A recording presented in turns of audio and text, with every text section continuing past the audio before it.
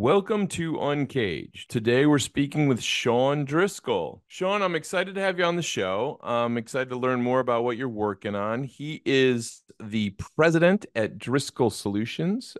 Driscoll Organizational Solutions helps companies ensure their unique way of creating, delivering, and capturing value exceeds customer expectations.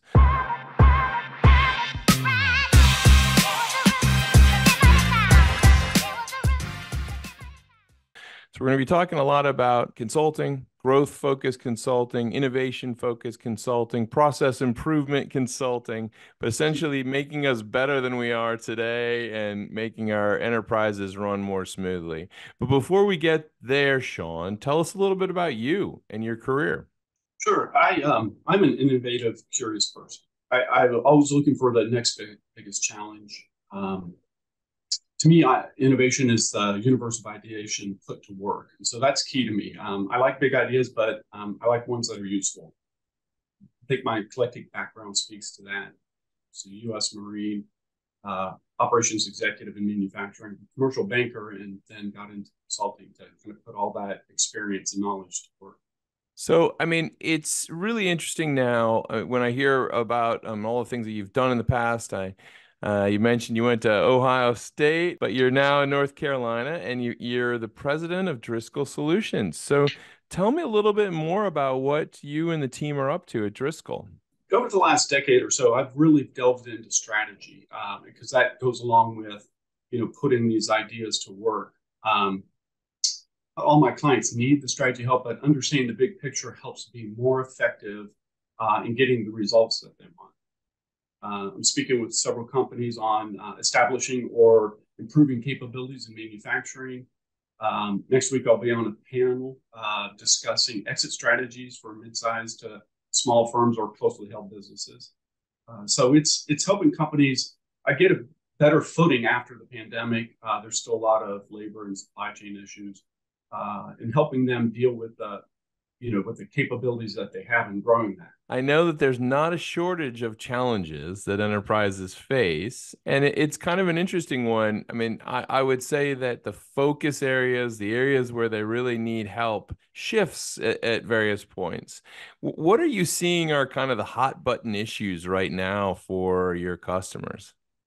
Still, they're able to tap into a different workforce, but then there's people who've never been in manufacturing before. So getting these people up to speed, getting them the capabilities that they need, developing people, showing them how to develop others or how to develop a team. So getting that organization to mature as they use the best of what they have. And then eventually we know that, the cycles of business that, there'll be some people out there that they can start tapping into and bringing, but, this will help them in the future too. So when they start bringing people on board, they'll have a program that can quickly get people up to speed, be much more effective, much quicker.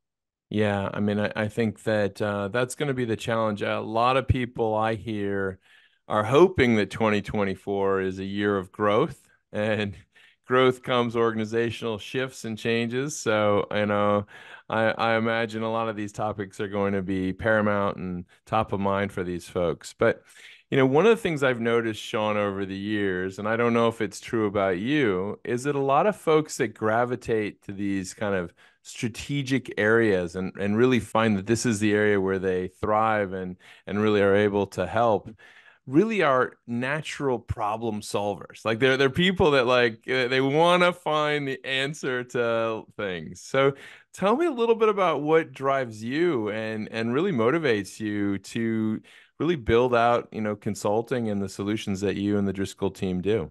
We help leaders make connections that they might not see themselves, or help give a little bit more horsepower to that. It's a lot of leaders are looking for that easy button. And then unfortunately, that has a whole host of problems in and of itself. What I call productized solutions, they'd like to just kind of adopt that and put that in place. But, when you approach a problem or an opportunity with a solution already in hand, you're assuming a lot, and then you start creating resistance with your employees. Yeah. So we help them kind of get back to what their core capabilities are, and then to build from there instead of coming in and overlaying something and totally transforming the business. Now, I know that one of the things that I was looking at about Driscoll is that you try to avoid, in some ways, productizing solutions, that you really look at it and look at the challenge for what it is, and then assess the right way of approaching that. Tell me a little bit more about that kind of methodology. Well, if a business is a going concern, so they're already doing some things successfully, and sometimes they might just be missing a key piece here or there. So we want to go in and find out how do we bridge the gap between where they're at and where they want to be, and then we start developing the people that they have, or sometimes you bring in somebody who has an expertise that the organization doesn't. Then you develop your own solution. The thing I found out over my career is you can't change a culture, you can't form a culture unless that group of people goes through a challenge together. Mm. So if you adopt something and say, hey, just start doing things this way, you've just lost the opportunity to actually change the culture. The other thing is that you can't directly change the culture. People will decide for themselves and as a group what things they want to adopt to get through that challenge. As a leader, you want to create the best environment for them and help them make the best choices when it comes to making decisions and going down a certain path. That is a tremendous insight you have there, Sean. I think that a lot of folks are going into companies and trying to support them to shift cultures without that mindset. I think that's a really, really valuable insight for folks to think through. But I mean, Sean, clearly 2024 is going to be another year where there's going to be a lot of shifts and changes. What's on the docket for you and the team, and what do you see out there as some of the big issues that we got to be thinking about? Well, there's going to be consolidation. So I'm looking at the merger and acquisition market and working with some of those businesses that help out with that. So who's going to be the winner in that? The other thing is technology. So we hear this big thing about AI.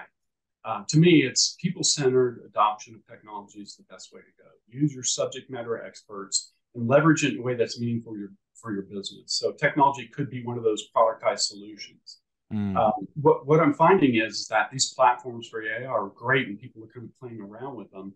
But it's not until you get a subject matter expert that learns that can apply that inside a business will that business actually reap some benefits from it. Mm. So there's kind of a secondary industry or different kind of a cottage industry of these subject matter experts that are using AI and other technologies to specifically for certain types of industries.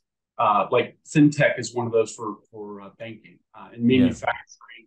It's automated systems, blockchain, and those type of things. But just to adopt blockchain or just to digitize your organization for the sake of doing that, you don't know what the results are going to be. You might even go way off your course of where your customer base is or where your niche is. One of the things that certainly has been apparent in some of the AI solutions is that people that don't really know what they're looking up will be amazed at some of the results. And then if you put a person that knows what the results actually are, just kind of giving you examples of like using any of these generative AI text tools, you'll realize that 90% of the text is just copied from an author, and he's like, yes, it's very knowledgeable. Yes, he's a Nobel winning economist, and of course he knows what his book was about. You don't want to plagiarize. So I was going to say, there's an executive, a CEO who somebody had set him up with Chat GPT, and he's now using it to communicate to the entire organization. Mm. So he tested it out once and sent it to the communications department. They're like, "This is really good." He's like, "Well, that's fantastic. Now I've just kind of cut, part of this out. I know what I want to say. This software is going to help me." So that's I think it's a really good example of what we're going to see going forward in a lot of different areas. Yeah, absolutely. Absolutely. Well, listen, Sean, if someone wanted to learn more about you and what Driscoll Solutions is working on, where's the best place to find you? Well, you can contact me in a lot of different ways. DriscollSolutions.com. You can find me on LinkedIn. You can find me on Twitter. or you could just send me an email at Sean at DriscollSolutions.com, and we can start up a conversation. Excellent. Well, Sean, thank you so much for being on the show today. We've been talking with Sean Driscoll. He's the president at Driscoll Solutions.